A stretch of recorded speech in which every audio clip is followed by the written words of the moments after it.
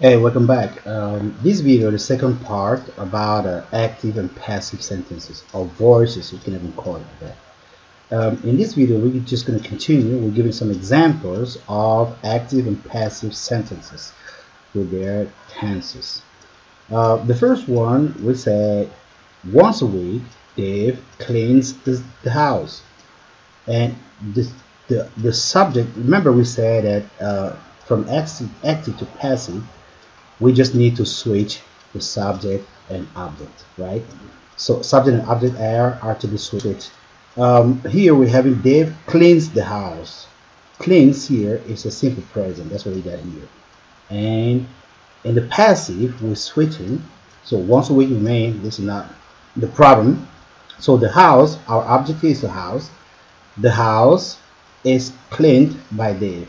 And we said in our previous video that every time you build a passive, let me take a different color. With a passive, you need a verb to be. And we said that the verb to be will come in our sentence and take the tense in active. Okay, so he's gonna inherit this tense here. So to be in the present tense, simple present, it is. And then our verb here, the verb to be conjugated, is going to the third form. And the third form of clean is cleaned. So we have once a week, the house is cleaned by Dave. And the lesson about that is that when we have a sentence in simple present, active, being is passive, bring you to the present perfect, and vice versa. You can see two arrows here with direction back and forth. It means that these sentences are reversible. You can even have a sentence in present perfect and turn it into a simple present. It means that will be from passive to active. In the second example, we have Dave is writing. This is the present continuous or progressive. Dave is writing a letter.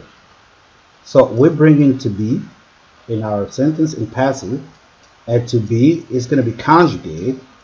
In this term, is going to have this term, right? This tense here. And to be in present progressive is being. And our verb, right, is going to the third form. The perfect of the verb. So that be when we switch subject and object, we will have a letter is being written by Dave right now. By Dave can be left out, or you could say a letter is being written right now. Okay, and see here the present continuous or progressive, brings us to present perfect continuous, and vice versa. Present perfect continuous, we can bring us back to the present continuous or progressive. And you can see we have here cleans is cleaned. And if you have is writing, the simple present or the present perfect continuous, you're going to have the present perfect continuous. This is the same. The only difference here that we have in continuous in it. And the third example, Jazz repaired the car. And repaired here is a simple past.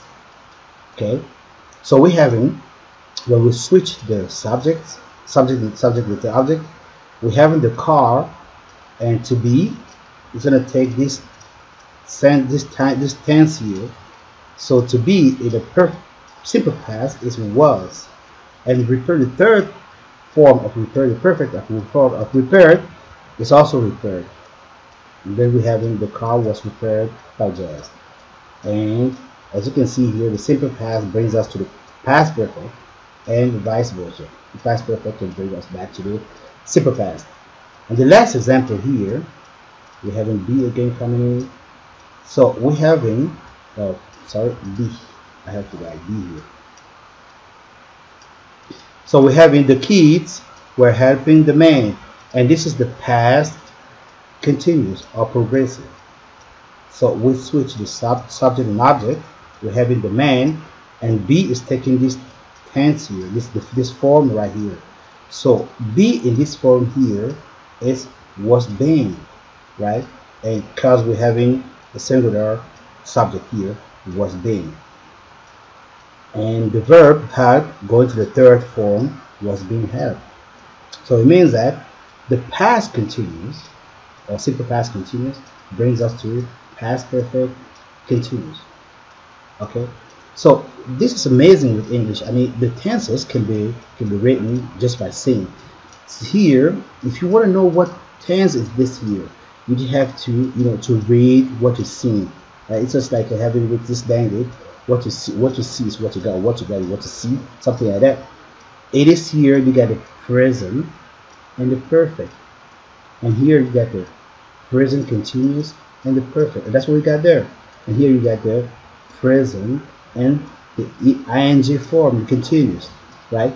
Here we got the simple past, because that's not a problem. But we got the past and perfect of the verb, and here we got the past perfect continuous. So then we got the past and continuous, and here we're gonna have the past perfect and continuous.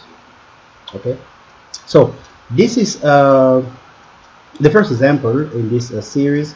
We're going to continue in the next video with the present perfect itself, the past perfect, the future continuous, and other tenses.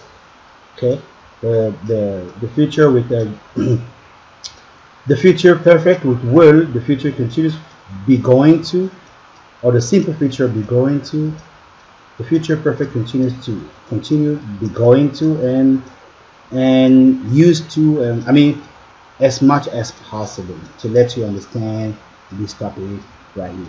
Okay, thank you for watching again. Until next time, bye bye.